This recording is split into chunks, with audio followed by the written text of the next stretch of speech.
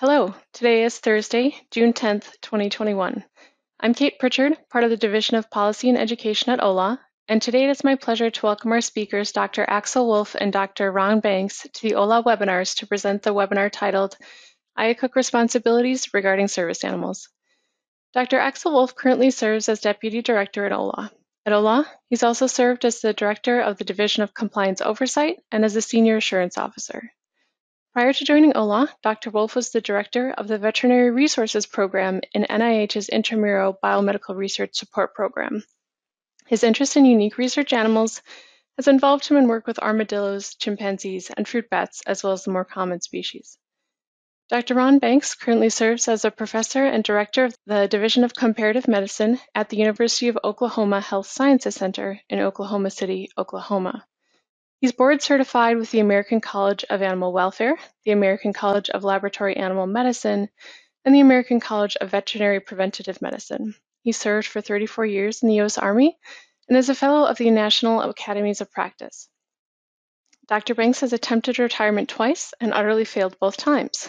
From the perspective of a repeat retiree failure, he continues to support the IACUC Administrators Association through the best practices meetings, fostering strong, sustainable animal care and use programs. A little known fact about Dr. Banks is that he is an avid aviation enthusiast and an FAA certified flight instructor, just in case retirement ever materializes. Welcome, Dr. Wolf and Dr. Banks, and with that, I'll hand the presentation over to Dr. Wolf. Thank you, Dr. Pritchard, and welcome all to this webinar addressing Institutional Animal Care and Use Committee, IACUC, responsibilities regarding service animals in an institution. Dr. Banks and I will focus on the complex interaction between service animals, assistance animals, and emotional support animals accessing research and educational facilities and vivaria. Focus will be on definitions, federal regulations, responsibilities of the IACUC, and other entities in navigating these challenges, and some examples of how institutions have tackled this issue. Before we continue, I'd like to state this disclaimer. The examples presented in this webinar constitute recent information found in the public domain concerning service animals. The presentation is not intended to provide direct or implied legal interpretation. The examples presented may or may not be compliant with Department of Justice regulations and are provided only as an illustration of the types of policies that a variety of institutions have developed. Please consult your legal department to develop compliant policies that meet the needs of your institution. Next slide. The PHS policy applies to live vertebrate animals used in studies conducted or supported by the Public Health Service, such as NIH, FDA, or CDC. Through memoranda of understanding, the PHS policy also applies at some other agencies, giving OLAW oversight of the work conducted at the National Science Foundation, Department of Veterans Affairs, and National Aeronautics and Space Administration. Institutions with an assurance approved by OLAW are required to follow the PHS policy and to use the Guide for the Care and Use of Laboratory Animals, GUIDE, as a basis for developing and implementing an institutional program for activities involving animals. Additional guidance documents include the AVMA guidelines for the euthanasia of animals, the U.S. government principles, and the Animal Welfare Act and regulations as applicable. However, none of these documents specifically address the topic of service animals. The applicable laws are the Americans with Disabilities Act and Section 504 of the Rehabilitation Act. Both of these laws protect the right of people with service animals to enter areas that are open to the public. Next. Because the documents guiding assured institutions are silent on this matter, the development of applicable policies becomes an institutional responsibility. As such, diverse areas of expertise and jurisdiction of a number of institutional departments and entities comes into play. The responsible institutional entities include at least 5. As the body overseeing animal-related matters, the Institutional Animal Care and Use Committee, and especially the institutional veterinarian, need to be involved in addressing biosecurity of the animal facility, but also the status of the service animal. Is the animal vaccinated? Does it have an appropriate temperament for interaction with other people? Where can the animal be given water and go to relieve itself? Number 2 would be the Occupational Health and Service Department, which needs to be aware of the needs of the user of the service animal and any special accommodations or concerns. Other departments include legal, to ensure compliance with the Americans with Disabilities Act, the Institutional Biosafety Committee to assess any hazards encountered by the service animal, and senior administration or institutional official to coordinate all of the departments and develop compliant institutional policies. The guidance documents for assured institutions do contain some relevant information that can aid in developing policies. For example, the guide states that physical separation of species is recommended to prevent disease transmission and eliminate anxiety. The USDA documents also state that separation by species may be necessary. To summarize, the key institutional entities that were listed should consider all applicable laws, regulations, and policies addressing both the service animal, the research animals, staff, biosecurity, and any impact on scientific data integrity. Listed here are some relevant articles which can further guide institutions in developing policies addressing service animals. I will now turn the presentation over to Dr. Banks. Ron, please continue. Thank you, Dr. Wolf, and thank you, colleagues, for joining us. It is indeed a pleasure to discuss this critically important topic on a matter really fairly unique in our community. Let's begin by looking at the goals for the time we have today. First, let's define the issue. What is the current situation regarding unique categories of persons that could impact animal care or use practices at your institution? Next, let's briefly explore the legal foundation, already expertly identified by Dr. Wolf, and around which we will end up exercising our programs, protective measures, and practices. Thirdly, let's consider categories of animals. Which species are covered by statute and which are not? Maybe even more important, how do they differ? And lastly, let's look at a few institutions' published positions regarding access provisions for those requiring service animals in research, testing, or teaching. Please note even now that selection of any institution or review of their published programs is not considered to be instructional as much as informational, and neither a vote for nor against their particular efforts on this matter. While any survey is constrained by time and timing, the statistics noted above give a pretty good idea that your institution, if you haven't already addressed the issues with this topic, you most certainly will. Society has a relatively large number of individuals afflicted with one or more medical concerns that may require a service animal. In fact, 1 in 4 of us have either a short-term or longer-term mental health impairment, which could, at least potentially, benefit from the partnership with a service animal. Even if the survey numbers are not as solid as we might statistically require for a research review, it remains that many of our friends, family, neighbors, and co-workers deal daily with substantial and potentially debilitating healthcare issues.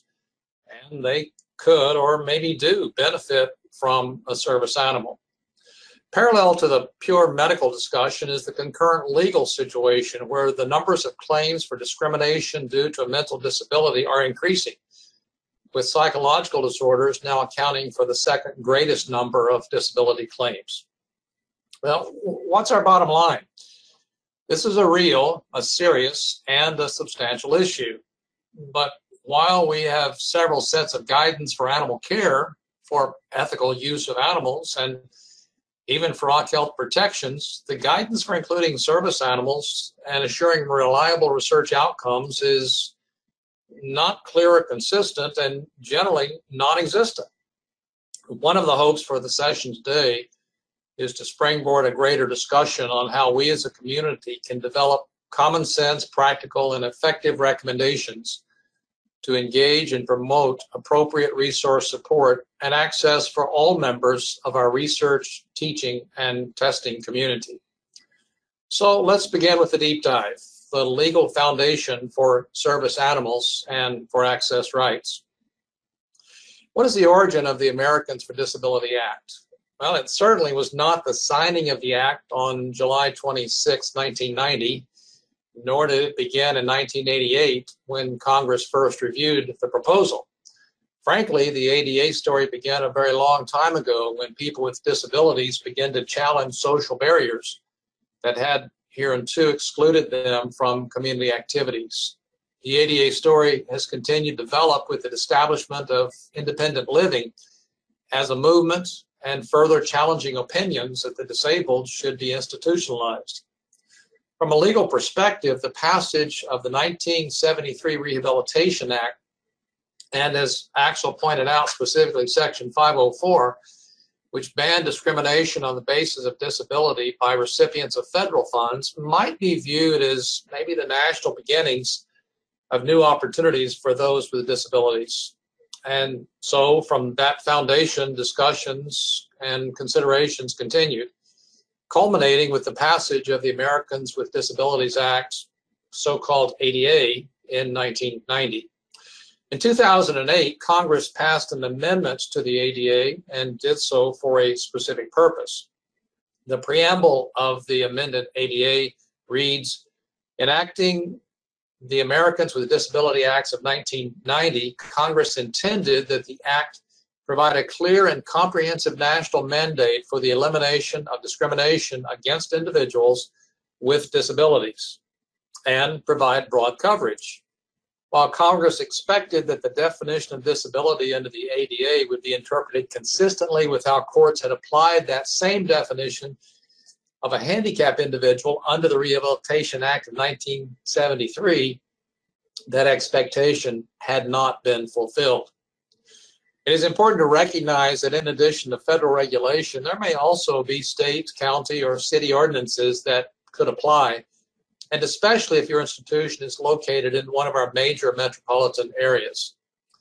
This is a very brief historical perspective, but it reminds us that disabilities are viewed under the law in the same manner as other forms of banned discrimination, such as race, ethnicity, sexual orientation. Discrimination is a violation of one's civil rights. And that's the critical point for our discussion today. The ADA is a civil rights law that prohibits discrimination against individuals with disabilities in all areas of public life, including jobs, schools, transportation, and all public and private places that are open to the general public.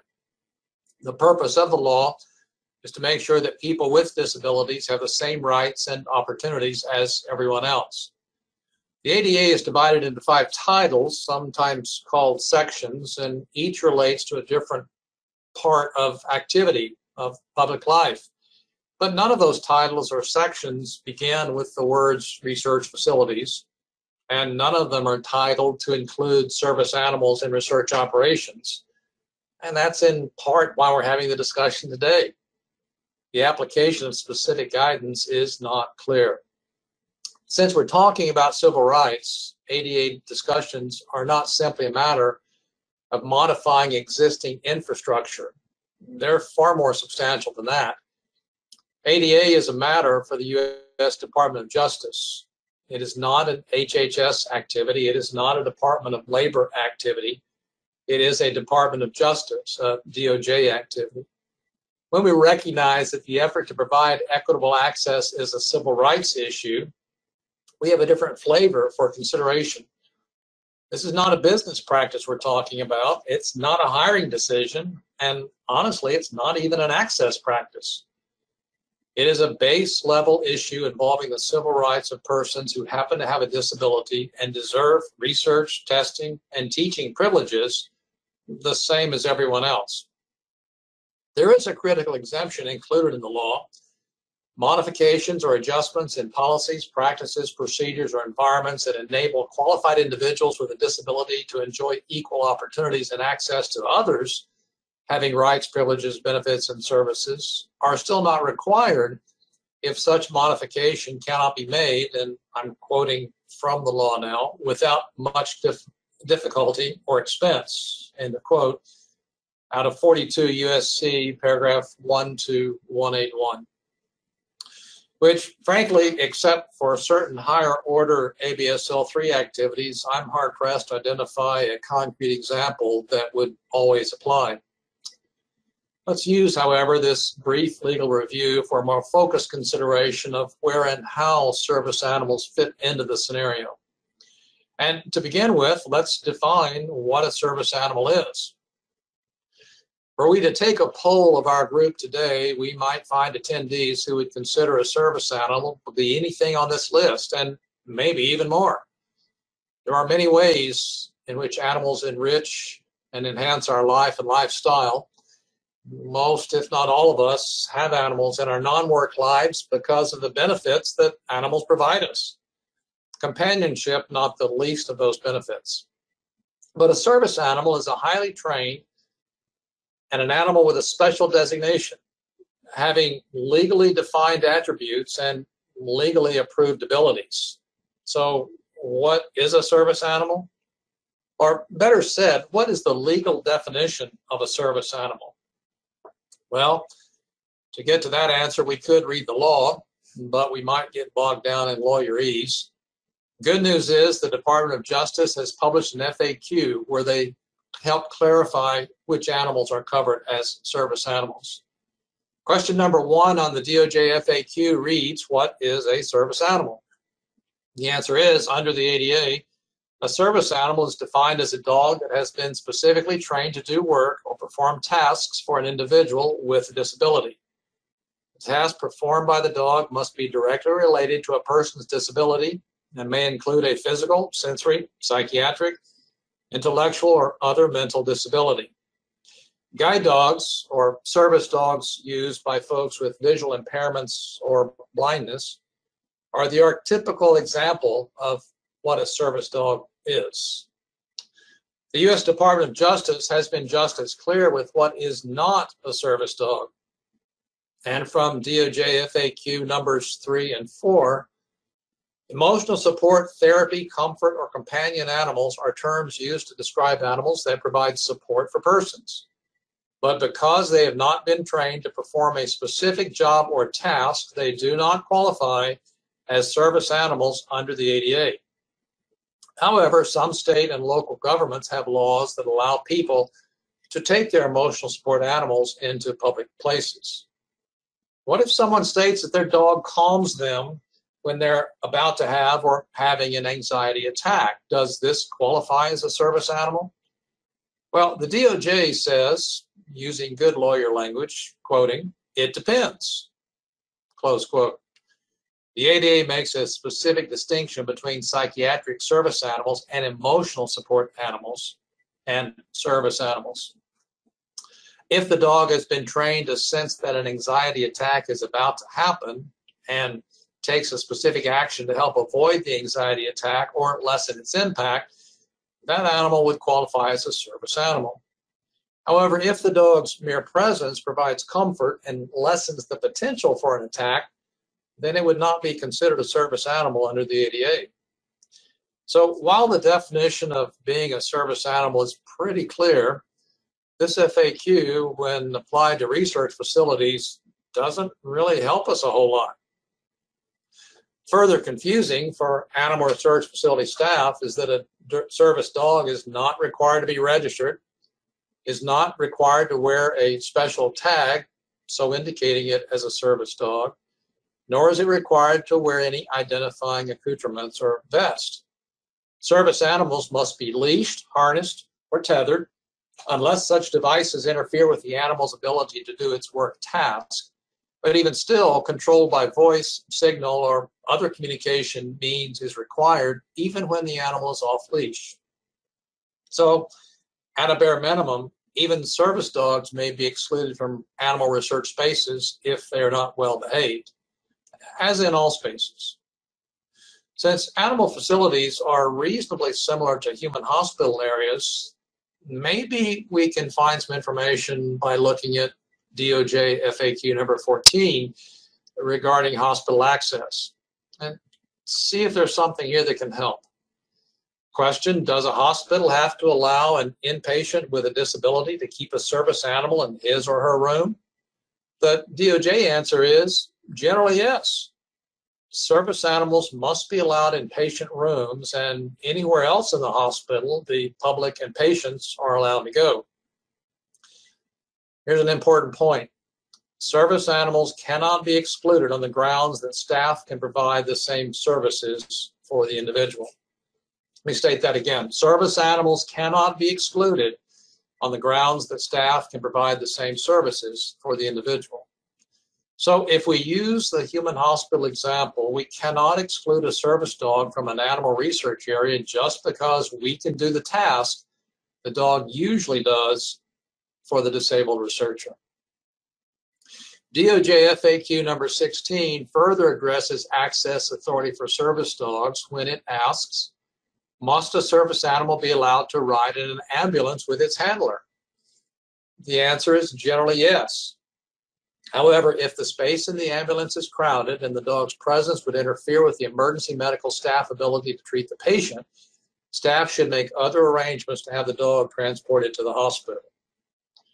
Okay, well, maybe we can infer that if the service dog would interfere with the ability of staff to treat the patient, in this case, the animal patient, the research animal, then other arrangements may be made. But what might these be? Well, everything can be classed using the same DOJ answer of, it depends. But to give a few examples of situations that may apply for alternate conditions for service animals, when working with research animals that might express an innate fear of the dog being present, say you're performing a cat study, might be a case when alternate considerations should be made. When attempts to capture or transport animals around the facility with the dog present would complicate those, say recapture of a free-roaming research mouse in an animal holding room that somehow got out of its cage, might be another example. Or maybe managing a research animal where there's a research disease or condition that could impact the service animal, say a study involving respiratory viruses or maybe parasites, might be a time for a different location of the service animal. And I'm sure you could think of others and even better examples, no doubt. But the bottom line is, for most applications, the answer is simply, it depends. So we need to think about it. Let's summarize a couple of critical points at this juncture. First of all, service animals must generally be provided access to all campus locations where the public, which is staff or students, can go. Secondly, safety considerations for denying entry into a space or accommodation must be based upon actual risk and not mere speculation, stereotypes, or generalizations about individuals with disabilities. Thirdly, a perceived threat without evidentiary basis will not support exclusion of a service animal. Not that I've seen any, but as an example, you can't prohibit a pit bull service dog just because that family of dogs, pit bulls, have a bad behavior reputation. How do we know then if it's an honest to goodness service animal? Well, this is going to be a shade more thorny. By the law, we're only able to ask two specific questions, the first of which being, is the service animal required because of a disability? And the second, what work or task has the dog been trained to perform? It is important to note that by asking any other questions or more detailed questions than this, we may open up our institution to litigation. So tread lightly. But this we know. Only dogs are service animals, so no iguanas need apply. And the dog must have been specifically trained for a specific task to assist a specific individual. So generalized expressions on the need for the dog to be nearby are not appropriate. One additional word of caution, the ADA is a civil rights law. We've already spoken about that. Be sure and include your legal department in consideration of preventing access to the animal facility by a service dog that meets service dog qualifications. Not that you can't prevent access of the service dog to the animal facility, but you need to have partners in the process. And a lawyer is a good partner when it's in the realm of potential civil rights discussions. Okay, let's close the door on this part of the discussion by noting very specifically what you cannot do. You cannot ask about the person's disability. You cannot require medical documentation to validate the need for a service dog. You cannot require special identification cards or training documentation for the service dog. And you cannot ask the dog to demonstrate its ability to perform the work or task before letting it into the facility. There is an exclusion clause that some have sought to hold on to, as best I can tell with little success. We did mention it before. Remember as well that the exclusion that may be engaged does not consider the presence of the dog to research outcomes impact. And this is a critical point that needs attention.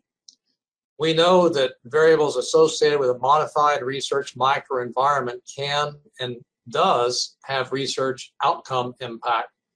So for a research facility, other real issues become what accommodations for service dog access are possible. Can we use a separate room for that research experiment or for that researcher? Can the room have a separate entry? Is there a laminar negative pressure environment such that airflow will be directed toward the service animal out of the facility so as to not share that air with other animals? If the research infrastructure modifications are the right solution, and sometimes they are, is there too much expense involved? How much is too much expense, to use the legal language? One more thought comes to mind, and it involves the IACUC, which already does these sorts of assessments of the types of situations.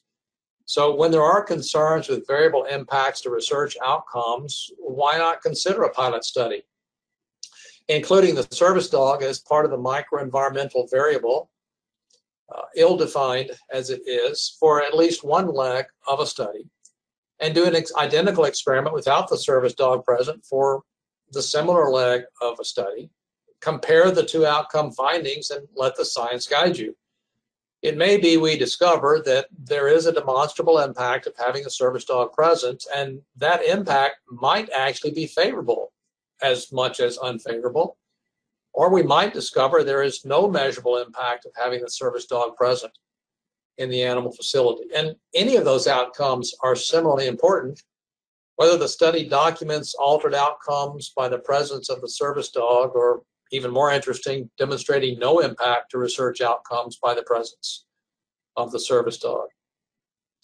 The musings of one old veterinarian here, considering the highly controlled environments which most of our animal facilities now enjoy and the controlled airflows which we engage, it would seem to me that for many studies, there just very well might not be a demonstrable impact. But that particular study still needs to be done and reported. So there's something for someone to do. And don't forget, the serviced animal will be covered by the IACUC. So be sure to include in the protocol provisions for the service dog, especially while it's in the research environment. Okay, it's time to leave service dogs for a tad and look at other categories of animals that folks have, hold, or receive benefit from and may impact your research outcomes. One group are emotional support animals, or ESAs. Typically, those are dogs or cats, but may include any species. Rabbits, hamsters, snakes, potbelly pigs, any animal that provides support, well-being, comfort, aid, or has a calming influence either by companionship, non-judgmental positive regard, affection, or focus, or just by being close to the handler. ESAs do not require special treatment, and therein lies the primary difference between ESAs and service animals. The principal role of an ESA is provision of companionship. Because they're not individually trained to perform a specific work or task, they are not service animals, even though they may be effective at ameliorating signs or symptoms of psychiatric disabilities by providing therapeutic nurture and support. Unlike service animals, ESAs may or may not be as well behaved and may cause problems, where a trained service animal is specifically trained not to. For example, ESAs may bark or smell people. Service dogs are trained not to express those behaviors. What distinguishes ESAs from pets? It's primarily that the owner or handler has been diagnosed by a medical professional as having a verifiable disability, which might be physical or mental, that is not transitory and is not a minor concern. In some regards, ESAs are virtually indistinguishable from the family pet, and on occasion they may in fact be the family pet. So what's a pet? Well, that's a good question, but let's hold on to that for just a moment. For quite a while, the transportation industry has been challenged with flying animals. None of us have traveled as much as we have historically, although that may be turning around shortly. But in my aviation travel experiences, I can recall seeing turtles, iguanas, and on one flight, even an ESA pig. Yep, pigs can fly too, especially if they have the documentation of serving an ESA purpose. And in this world, you can have almost anything documented for a fee. As the screen shows, at one website, it's not terribly hard to do. But things have changed for other than service dogs. As of January 11th, 2021, the Department of Transportation no longer requires airlines to accommodate emotional support animals. Previously, airlines were required to accommodate owners of ESAs who had proper documentation from a licensed health professional that the ESA was necessary. Pets can still fly in the cabins of airplanes when in cages and with certain size or species restrictions. In fact, as of March the 1st, 2021, most U.S. airlines have discontinued their ESA programs. Even some international airlines have discontinued ESAs in their cabins as well. But certain international airlines continue to accept passengers with psychiatric service dogs as a considered essential service animal and have continued boarding them in the cabin area. And while psychiatric service dogs are not a legally defined service animal, they are held in similar regard and to similar standards. They are individually trained to perform a particular task related to the handler's disability, usually as receiving medication, of providing pressure therapy during moments of crisis, or helping the handler maintain daily routines. So where can you fly in an airline with your ESA in 2021? Not using any of these airlines. I took this list off the website just a few days ago. U.S. airlines are listed in the left column, international airlines are on the right column, and none of them accept ESAs any longer. Why did we include ESA in a service dog discussion? Because Dr. Wolf and I felt it was good information to know, but more importantly, when we know the differences between ESAs and service animals, we'll be better prepared to address the specifics. So let's move on now and away from ESAs. Let's go to pets. This will be a really short review. In fact, this is the only pet slide, because pets are not service animals, and they're generally not emotional support animals either. Pets are kept for pleasure, companionship, or some other purpose, and they can fly in commercial airplanes, in cabins, in cages, or in certain containment depending upon size and also species. Now, before I continue, as Dr. Wolf has already noted, OLAW and I would like to reiterate a disclaimer that the examples I'm about to use are for illustrative purposes only and do not represent endorsement by OLAW or myself for your institutional policy. Please consult your legal department to develop compliant policies that meet the needs of your institution. Now that the legal disclaimer is over, let's move on. How have some of our sister institutions crafted positions regarding animal access to research facilities? As noted in the beginning, the examples I'm going to provide are neither good nor bad. They're just examples of published institutional positions regarding animals on campus. So please don't be happy or don't be sad if I fail to include your published institutional policies in this set. These are provided as informational items on how sister institutions have tackled a similar issue that we're also dealing with. So let's look. At Indiana University, the institutional guidance was developed by the Environmental Health and Safety Office, the point being not the IACUC. Operational assistance is provided by the Disability Service Office, again, the point being not the IACUC. Specifically, the Disability Service Office assists with laboratory access requests and prepares needs assessments for the Environmental Health and Safety Review. The Environmental Health and Safety Office will review the situation and provide an animal and personnel safety recommendation consisting of actions for faculty, supervisors, and staff, as well as the service dog owner. For example, faculty, supervisors, and staff might have on their recommendation list ensuring the dog handler is following requirements and recommendations, responding to initial disruptions if they occur by discussing the situation with the owner, and report animal behavior problems to the Disability Services Officer. The service dog owner would have on their recommendation list register for services through the Disability Service Office, meet with area leaders to discuss accommodations prior to their need, ensure the dog behaves and does not cause disruption or injury to others, follow recommendations and requirements, and provide any PPE that might be necessary for the dog while the dog is in that space. There are two significant items in the Indiana guidance, which includes dogs must have appropriate PPE when in research spaces, and that might involve disposable or maybe reusable boots, a disposable lab coat or some sort of body covering, absorbent lab paper or pet pads for the dog to lie on while they're in that space. Also noting that animals can be excluded from the lab if the lab is using any risk 2 group or higher agents in the lab, if the lab's using radioactive materials, if the animal is showing signs of not being housebroken or is out of control, if it is being controlled by voice but it refuses to respond by voice, for instance, it's told to stay or leave something and it doesn't do that, it could be a reason for exclusion as well.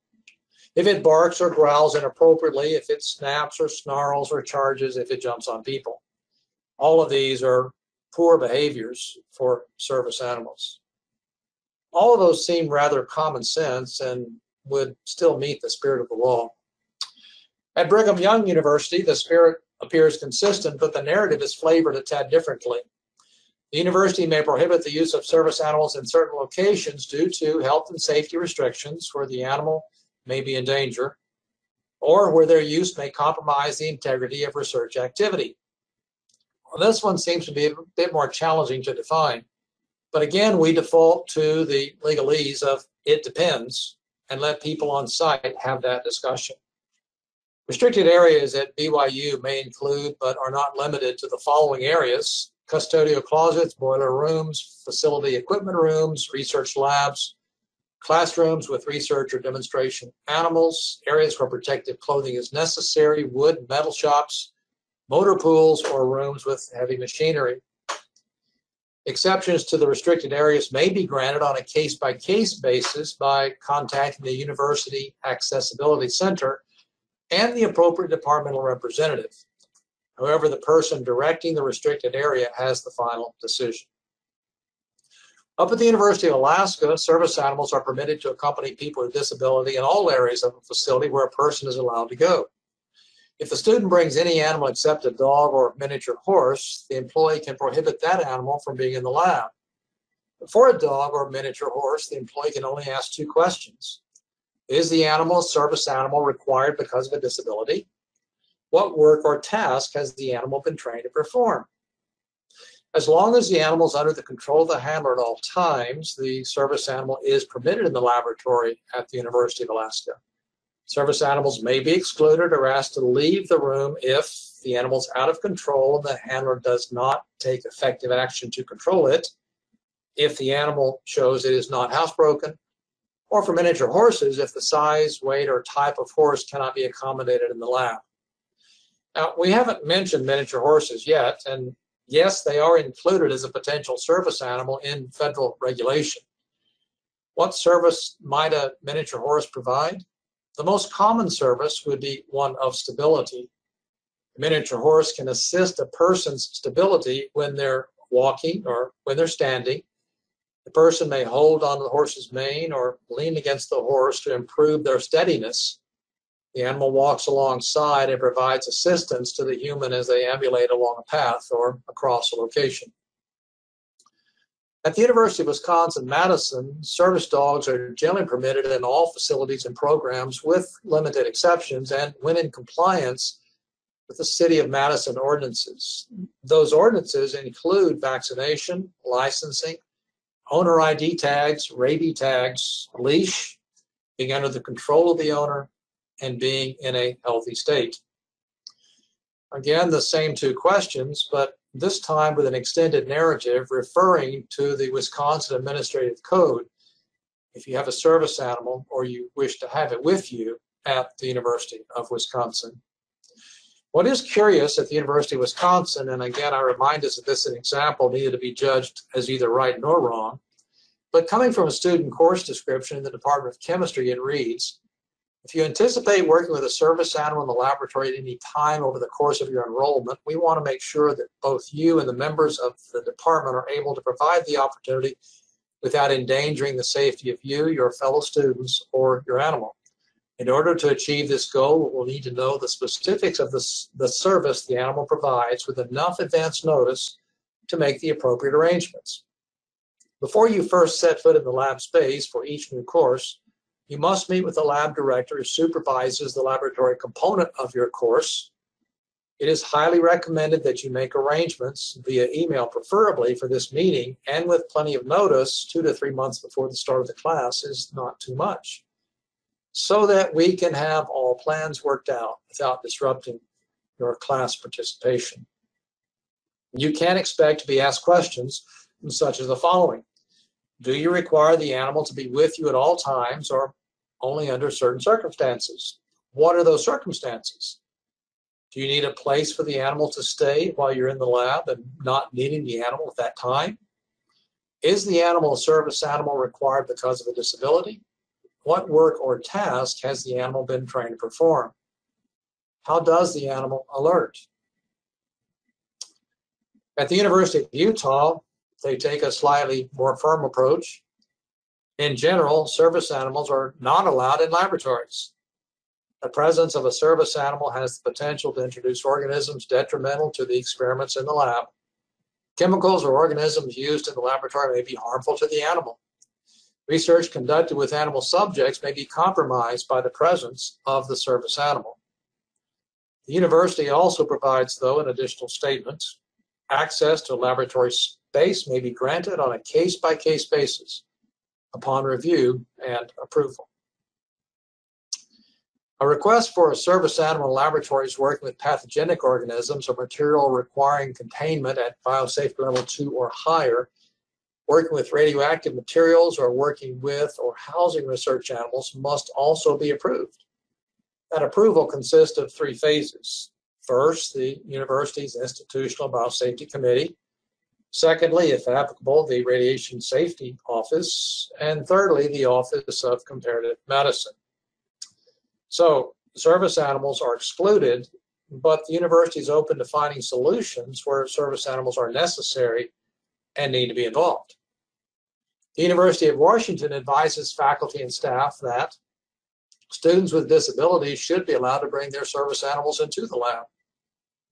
To ensure a service animal and classmates are safe, you may want to consider the following issues listed on the screen. University of Washington concludes with a note, for more information on accommodating students with disabilities in lab courses, visit the American Chemical Society Teaching Chemistry to Students with Disabilities, a manual for high schools, colleges, and graduate programs, the 4th edition. I will add by saying this resource is provided on a slide at the end of this presentation today. Well, now that we know all there is to know about service dogs, let's take a couple of moments and consider crafting a policy for our own institution or our research unit. We can use existing references to help, Dr. Wolf noted a few of these in his initial comments. For example, the AVMA public policy side of the Animal Welfare Division has a statement on service animals. I'll note that the guidance is much longer than I could ever list here, so just a few simple points on the screen, and I'll encourage you to visit the AVMA site at the link noted on the screen.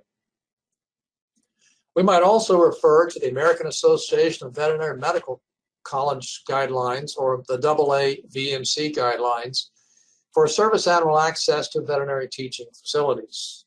One of the statements in that document reads, quoting, "Policies governing service animal access to veterinary teaching facilities must balance the benefits of a service animal provides for its handler with the risk posed by the service animal to other animals and humans." They recommend using the human hospital guidelines that we've previously reviewed and then applying those human guidelines to veterinary hospitals. Oh, and before I forget it, the AAVMC site also has a downloadable PDF that might help you in developing your own practices. AAVMC notes that there are risks associated with animals and animal settings in general, and they identify a few of those risks that could be important to us in a research setting too. For example, disease transmission that may impact patients and could go in either direction. Even fully vaccinated, healthy service animals may be passive carriers of disease, which could be impactful to animal patients, or in our case, research animals. Behavioral issues might also impact animal patients, caused by the service animal's presence or by the associated service animal's response or the animal patient's response to having the service animal present. And we've talked about this in research environments as well. Thirdly, welfare considerations can also be impactful to animal patients. Would they be distressed? And if so, how would one qualify that distress or quantify that distress? What would be the impact of distress upon, in this case, medical therapeutics, or in our case, research outcomes? In research environments, this is a very critical question. The AAVMC concludes with this statement: "It may be necessary to restrict service animals from exam rooms where patients are being evaluated or treated, and from procedure rooms where patients are undergoing diagnostic procedures or treatment."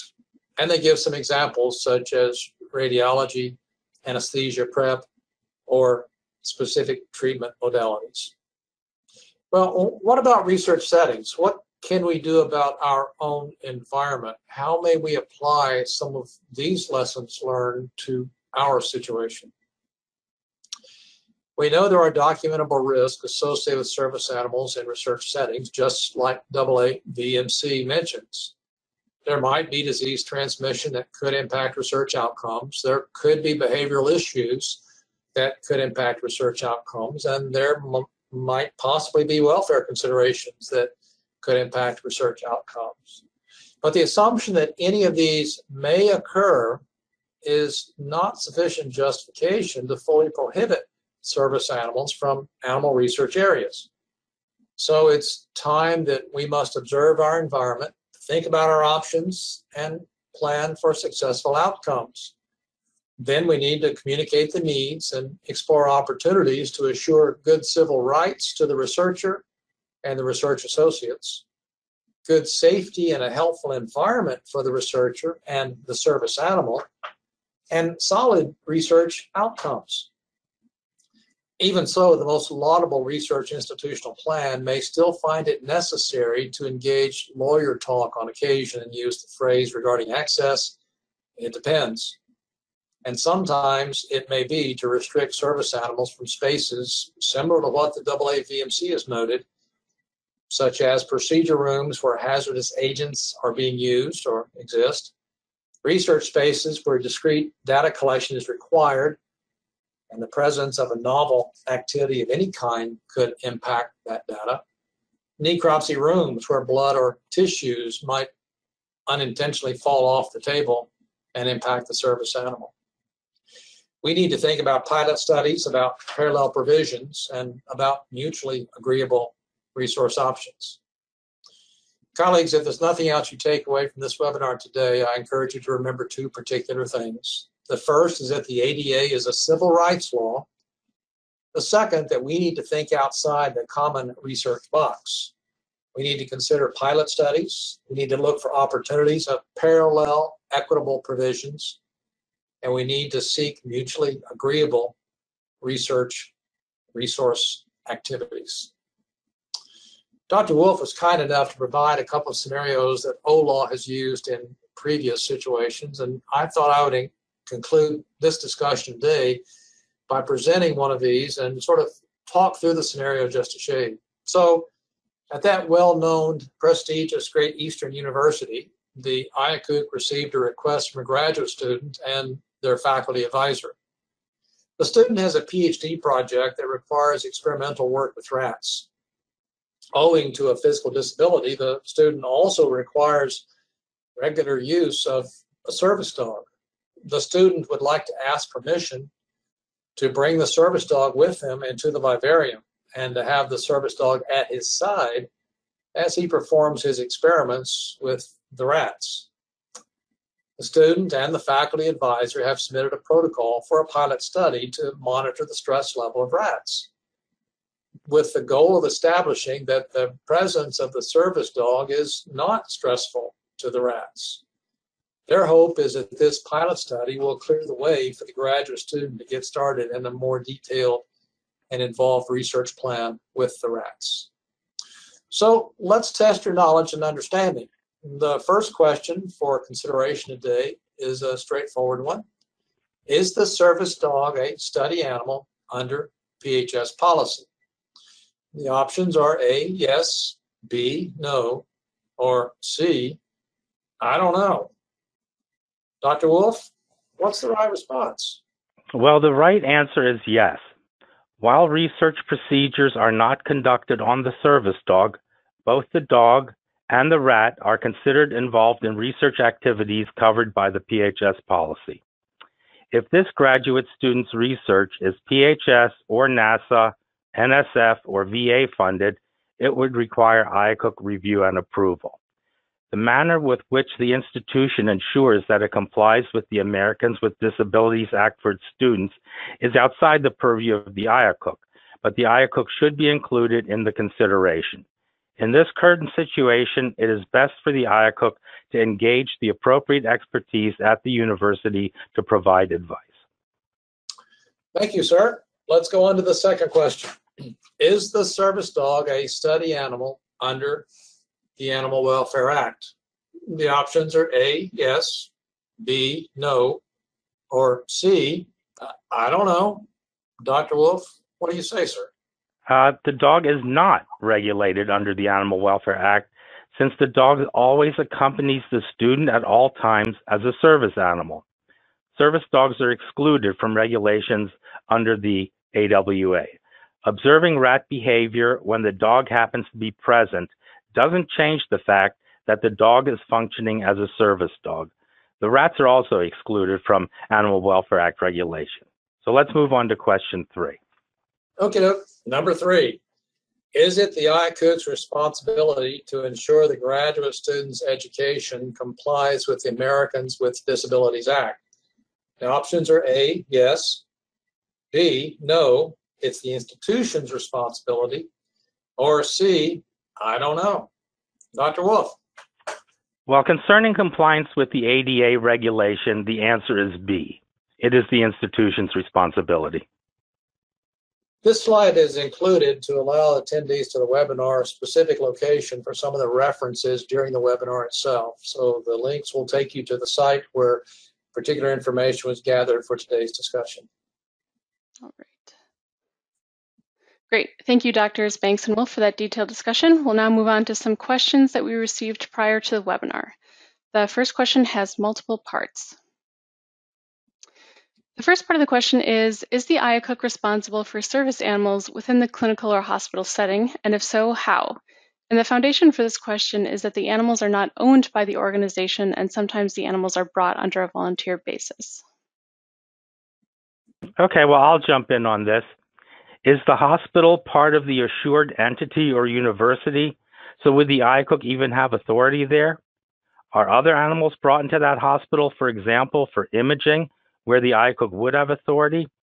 If it is part of the assured institution, the IACUC should at least be involved, along with the other entities that I had mentioned, in developing policies, because the IACUC is the primary entity dealing with animal issues on campus. But if this is a private hospital and this has nothing to do with an assured institution, then it's really up to them how they want to address this. I would add only to Dr. Wolf's expert analysis that the IACUC always, in a global sense, is the advocacy activity for animals that are engaged in research activities. In this case, the animal is owned by an individual, and we would assume that the individual would also be the animal's primary advocate in the situation, removing it or protecting it if an unhelpful environment was to occur. But that never truly takes the IACUC off the hook for assuring animal well-being, since they are the institution's representative. Great, thank you both. The second part of this question is, does it matter if there is a contract with the animal service providers to do the service on behalf of the organization? So here we're assuming that the organization is the clinical or hospital setting, and so this person is asking whether it matters that money is changing hands here.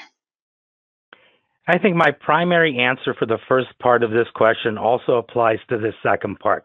You can get out into the weeds more and more with this, but the key thing is that there needs to be some kind of policy development regarding animals in these different types of settings, and the IACUC is one of the key entities that should be involved. Specifically, the attending veterinarian, but others as well. And so everything I said regarding the first part of this question doesn't change regarding who owns the animal or whether there's a contract in place. And I have nothing to add, Kate. Dr. Wolf has covered it wonderfully. Great. Our next question is, rather than allowing access for a service animal, may an institution propose other accommodations or an alternate method to achieve the same outcomes? Ron, you want to take this one? Sure. I've looked at a couple of cases, and the general idea is it's not really a great idea to always propose alternates. It may be all you can do, and if that's what you have to do, then let's try to agree on mutual agreeable situations. But it really falls into the same sort of legal context as people providing the same service as the service dog for the disabled person, so the service dog is not required. It's not quite the intent of the spirit of the law. It's really an it's really a problem of truly having access rights. And that's the primary issue, not necessarily having equitable space. Another option to try here might be, as we've talked about before, validating the presence of the service animal through a pilot study or several studies. And those are great points. All right, our last question is, what is the best way to handle a situation where someone wants to bring a service animal into a lab and one person in the laboratory is either allergic or afraid of dogs? Axel, do you want to take that one? Sure. That's why it's so important to have many departments involved, like occupational health and your general counsel, to weigh the risks and benefits of the humans, animals, and research involved. It's a complicated issue, no doubt. And probably the preferred legal response is, you guessed it, it depends on several things. If we're trying to create similar accommodations, what's the dollar value? And to use legal language, is that too much? Are there equal resources available? What's the potential for distress to the study or the risk of others who may be there? If we look at some of the institutional policies presented earlier in this discussion, we would see wording like disruptive or injury to others, and that might be allergy or maybe fear from others. That could also enter into the consideration. Well, that's right. Accommodations have to be made somewhere. So that's really what needs to be ironed out. If one person is afraid of dogs, maybe they don't go where the dog is, or maybe the dog doesn't go where that person is. The solutions are all very case specific, and that's why we try to stress that it's an institutional responsibility that requires a multidisciplinary approach. A lot of players are involved to make this work. Thank you again, Drs. Wolf and Banks, for that in-depth discussion. We really appreciate your time, efforts, and expertise on this topic. Our next webinar will be held this fall, 2021, and the topic is yet to be determined. Until then, stay safe and healthy. Thank you and goodbye.